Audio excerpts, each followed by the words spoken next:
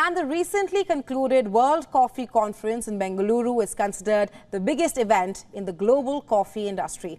And India played host for it for the first time, also becoming the first Asian country to ever host it. Our correspondent Reshil Charles spent a few caffeinated days there and brings you this next report. And by the way, today is also World Coffee Day, so enjoy a cup while watching our next report.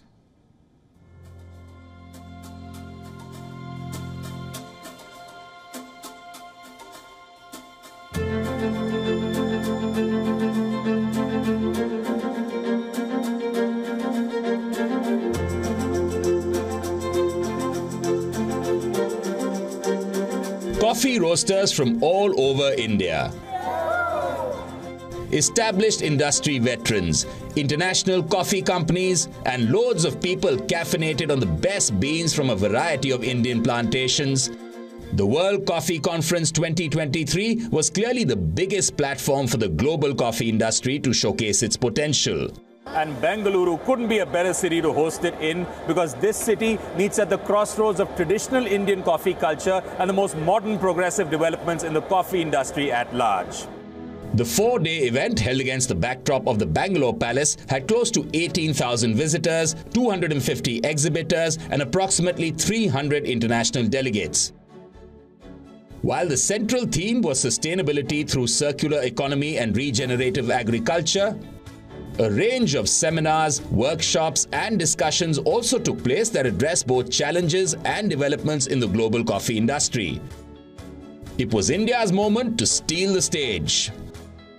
Let me tell you, we not only grow coffee, we grow some of the best coffees in the world. Our Robustas are regarded as the finest Robustas in the world. Nobody can match our quality. Our Arabicas are equal to Colombia, which is regarded as the highest. But if you see the kind of credit India has got for growing such good coffees, we have not got our due share.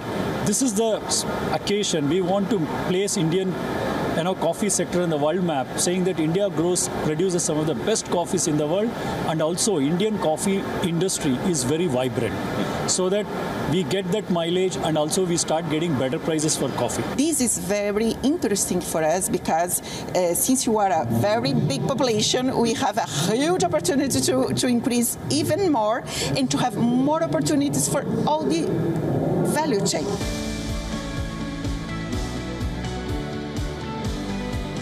There was also a strong recognition of the growing number of women entrepreneurs and women in the coffee industry, with a competition dedicated to women baristas from different cafes across the country. Preeti Pradhan from Manipur took away the top prize.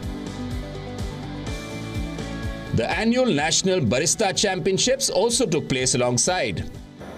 The important thing about the Indian Barista Championship is that whoever wins this goes for the World Barista Championship. And if you win that, it's the ultimate achievement in a barista's career.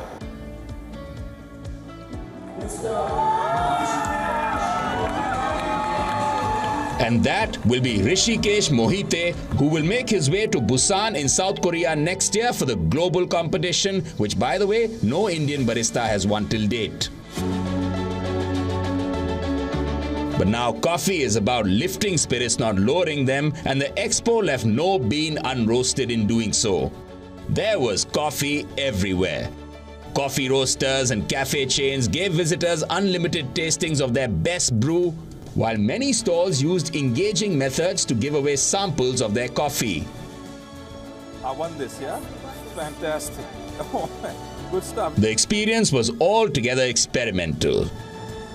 I think seeing foreign delegates here is definitely encouraging, and for SUBCO, we try to kind of formulate everything we do with a global palette in mind, with a global audience in mind, even though we're trying to add value back to folks right here in India. So from that point of view, it added a lot of confidence to our mission.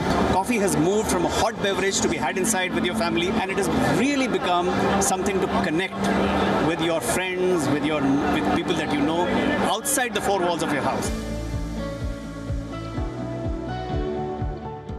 Now, the World Coffee Conference happens once in 4 years, which is why it's called the Olympics of the global coffee industry. There are about 80 member nations in it, and it rotates between all of them. So in a nutshell, or a coffee bean, the next time it comes to India, it's going to be about 70 years from now. I'll be about 113 years old by then, and I hope to still be reporting on it. In Bengaluru, with camera person Ajit Thakur, Reshil Charles, WION World is One.